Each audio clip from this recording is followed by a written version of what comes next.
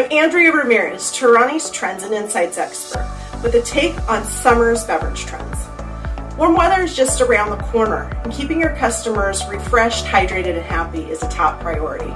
So today I want to share 3 simple techniques for elevating your summer drinks that can help you charge a premium, give your guests the type of drinks that they can't make at home, and use those products and equipment that you already have in-house to create menu innovation. First, let's talk blenders. In the past few years, we've seen operators use special blender pitchers to create foams and toppings for cold beverages. This tastes great, and it's fun because you can customize them with lots of flavors and by changing out your milks. So here's another way you can use them, and it's by dry blending.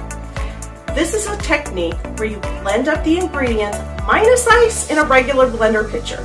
So why would you break out the blender? Your guests aren't going to do it at home, and that's what makes it really worth coming in for. Plus, if you're blending a drink with a fresh herb like mint in it or a slice of seedless lemon, it's going to chop it up really finely. In the case of mint, it adds a fresh, cooling mouthfeel. Or in the case of the citrus, it adds a nice citrus spike because you're getting the zest and the oil into that drink. If you're blending up a flavored tea where you use a bit of smoothie mix or milk with the tea, it'll get really foamy and airy, and then when you pour it into a glass over ice, you'll see it separate into nice layers. The next tip is taken straight from the bar. Grab a cocktail shaker and shake your ingredients together to mix them up. Just nothing carbonated. It's a mistake that you would only make one time. So not only is this going to give a little bit of handcrafted theater, but when you shake up a beverage with ice, say a flavored cold brew or lemonade, the drink you serve your guests is ice cold, and it's so refreshing on that first sip. Finally, try using puree or smoothie mix where you ordinarily wouldn't, like a tea, cold brew, lemonade, or even sparkling water.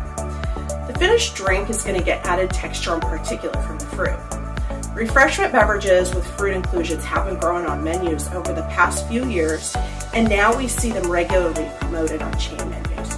Starbucks has an entire menu of refreshers in flavors like kiwi starfruit and mango dragon fruit. Dunkin's refreshers come in flavors like blueberry pomegranate and peach passion fruit. Caribou Coffee has a fruity and functional boosted refreshment platform, and Pete's Coffee offers fruit-infused teas.